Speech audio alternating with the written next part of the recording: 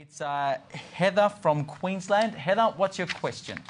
Hi, Michelle and Michael. My question is, my parents are elderly and they've got a basic will where I'm the executor of it, and that's not my concern. My concern, my siblings and I, we're not going to argue over their estate when they die.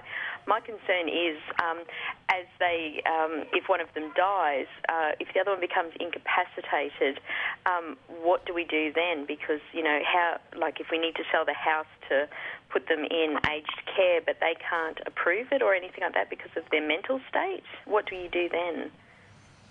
Yeah, well, this is why it's important to have powers of attorney or enduring powers of attorney, so that in these situations the decisions can be left to people that you can trust. And this is even in a situation where myself and my husband, for example, I run a business. If something happens to me, then someone needs to be able to make these decisions on my behalf, and I would like it to be someone that I trust, you know, with those assets. So that's normally a way you can get around. So whilst they are, you know, with you in the sense that they have their mental capacity, then this is something you might want to talk to them about. It may be that you become their power of attorney because you're going to be the executor of the state. It makes administration a little bit easier.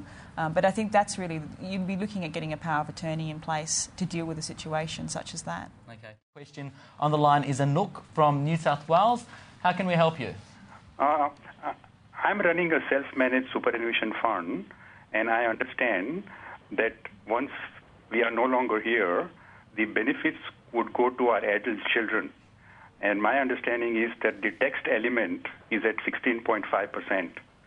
Now, what I've heard is that there is a superannuation testamentary trust one can develop or create, which would allow me, or basically the fund would not pay the 16.5%. Is that true? Because I've read it on the internet.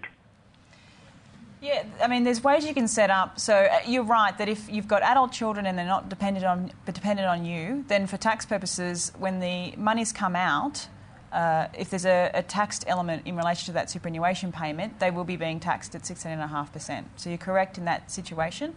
There's two ways you can deal with it. If you're over 60, you could actually, and you're looking at these sort of plans, you could actually withdraw your superannuation beforehand. So in some situations, people know that they've been diagnosed with whatever it is and they're getting towards the end of their life.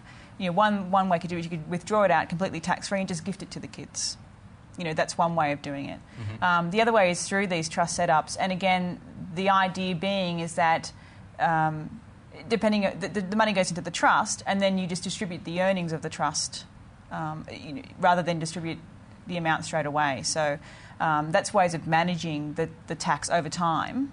Rather than, you know, they get hit with this, 16.5, bill straight up when they receive the monies.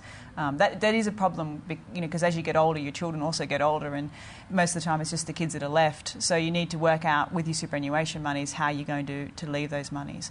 Obviously, if there's a wife involved, if you're still alive, and the wife will generally be the one that picks up the superannuation payment, and then it's dealt with in her estate.